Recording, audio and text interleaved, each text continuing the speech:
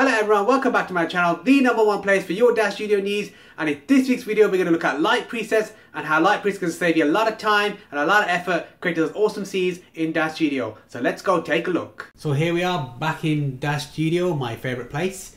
And in this week's video, we're going to look at light presets. And we got a question from Arjun, one of our subscribers, and asking me to do a tutorial about light presets. And I said, why not? And actually, when I was thinking about this, when I first started DAZSTUDIO, I thought, what are light presets and how can you use them to benefit our rendering and make our lighting a lot easier, a lot simpler, and a lot quicker.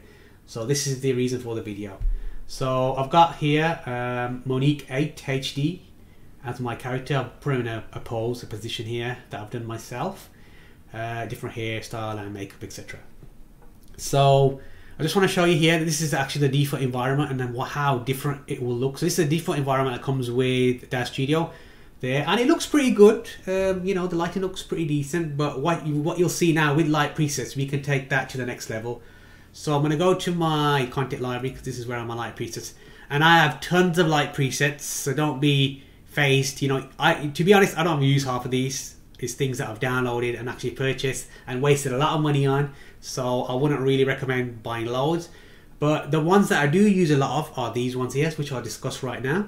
So this one here, Dreamlight. Dreamlight is great for lighting. He's like the best. If you want to know about lighting, download his tutorial, Dreamlight. You will know everything about lighting and everything you need to know about lighting. And that man is a master at lighting, let me tell you. And there's so much you can learn. But anyway, let's go to his presets. And the one I use most often is this one here. SLP HDRI Iray-Soft 10K. And so with the lighting presets, what you get is you get different colors of lights. So you've got your cold light, warm light, white light, and then you've got a mixture here.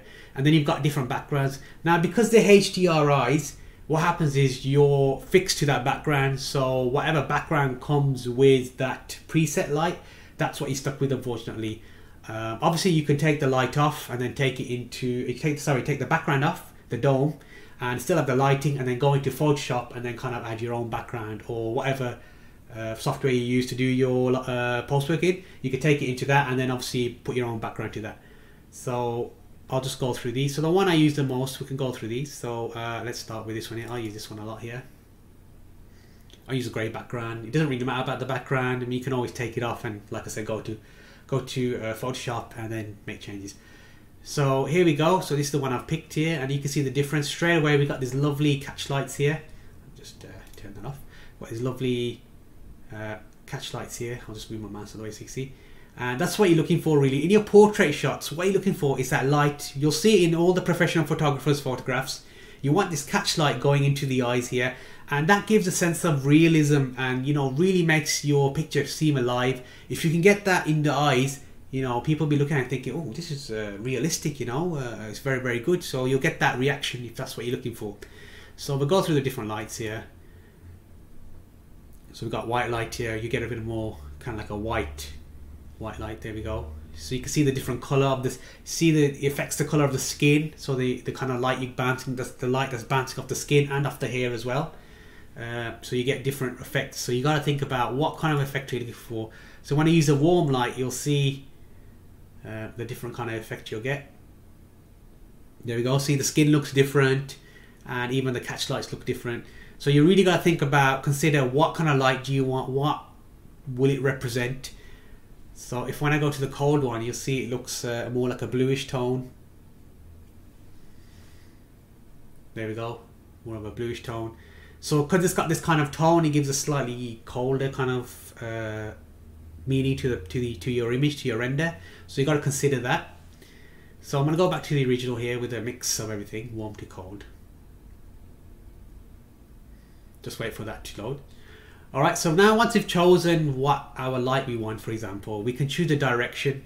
So here the default is actually straight on. So the light is actually coming straight on at your face right here. So we can change the angle where we want the light to do. So we can obviously change the direction using our render settings. So go to render settings, and it's like the dome rotation. So that's all it's doing. It's just like quick presets. So you're not fiddling about with these sliders here. These are just quick presets that are already there. So you can just double click and see the change straight away instead of you kind of guessing, you can see all you have to do is double click and the change will happen. So that's what it's basically. Light presets are saving you time, saving you a lot of time, obviously a lot of like hassle changing settings here and there. So literally you are saving a lot of time and effort with your lights. And if you don't really understand lights, light presets are a great way to get you started. So even though I do recommend that you kind of learn about the 3-point lighting system and kind of put your own lights in to get an understanding of how, you know, your figure changes, the way it looks, the way it changes when you put different lights in. That, you know, I still recommend that you learn that. But this is a great way for you to get started anyway, using light presets. So we can change the angle, and then we can see the different effects. So now we got like the lights coming from this direction here. So therefore we got shadows here. So you can go on and on and on doing that. And then further down we can choose the actual color. So I'm going to choose the color, the actual tone of the actual image. So we can go to cold here, and it's going to go like a blue. There we go, like a blue there. And then we can have a slightly warmish color and see how that looks. There we go, slightly warmish tint to the actual overall image. And we can even go black and white. And that's how it would look like in black and white. So you don't even have to go into Photoshop. Like I said, you can do everything here in DAZSTUDIO, render it off, and then, you know, stick it on Instagram or wherever you want to stick it, or whoever you want to show it to, and you've done it all in DAZSTUDIO. So I'll go back to the default. Actually, we'll go back to the color. Sorry. There we go. And then further down, you can choose the intensity. Now this is the actual intensity of the light. So the default's 100. We can go to something like 160. Actually, we'll go to something like 170. You'll see it's going to get a lot brighter. There we go. So the actual intensity of the light, the actual brightness of the light's gone brighter. The direction hasn't changed. Nothing's changed. It's just the actual intensity of the lights. So there we go. So basically that's it really in terms of light presets. Every one of these light presets come with all these options here. So the next one I like to use a lot is, we've got Paper Tiger. I really like Paper Tigers. I've got loads of Paper Tigers here.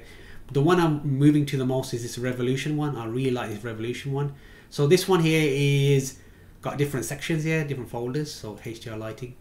So here we go. We can choose the lighting. It even gives you a nice picture of what it will look like. So I think the one I like the most is this one here. Actually, it might be, I think it was this one here. I can't remember now. But there you go.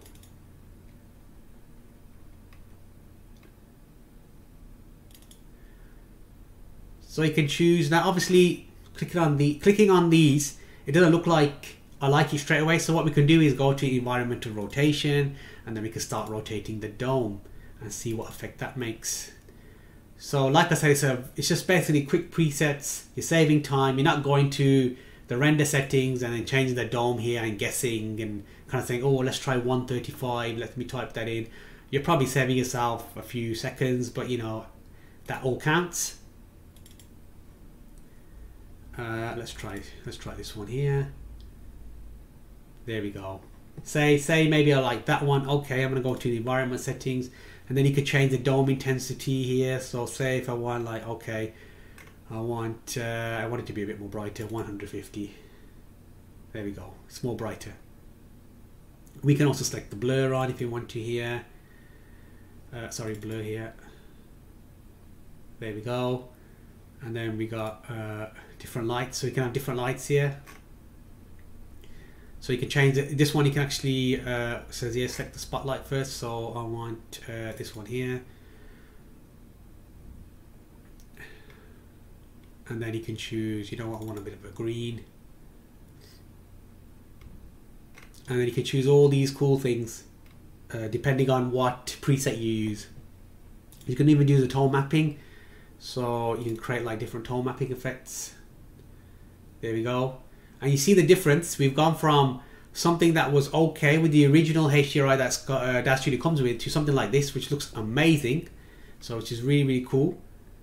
And you can see the difference that actually they make. So the only issue, the kind of cons with preset lights, the light presets, is you can only use them for like images like this. So where you're doing like portrait shots, or you're doing character shots of the whole body or something, is the only thing you could do with light presets. You wouldn't really use light presets in these kind of light presets anyway in your, for example, your kind of like normal images that you would normally do, your normal renders. It just doesn't work like that. There are some here that you can do. I think things like Dreamlight and Dimension Theory, they do these kind of ones here where let me just go to this one here where they actually got HDRIs here. Actually, I'll do it now. We'll do here to show you what it looks like.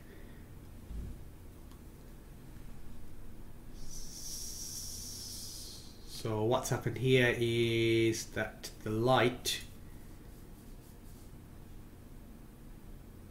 so these are actual, there we go, the light, the actual map is pretty low. I need to just turn this up, so we've got about 5. There you go, and then you've got the background there. So you can do, there are like light presets for HDRI backgrounds per se, so you can use them for that. But generally light presets are used for like portrait shots and to kind of show off your high level quality of work. So an example of this would be, so when you go to the DAZ store, and for example when you go to a DAZ store like this and there's this just random character that I picked, you don't have to buy this, I'm just showing you a random character, and you see these shots here. What they've done here is actually probably use light presets. So if you look at the background, see it's just like a normal background like you have in the light presets like I showed you earlier. And they've got this awesome awesome look here. So that's what they do really to show off their character. So even here the background is black and they've got the lighting coming through to show you the full effect of the character. So that's when you would use light presets, when you're doing these kind of like model shots, portrait kind of shots. That's when you would really use these. Right, so there we are, some fantastic information there about light presets. Very simple, very effective to use and adding that punch to your renders.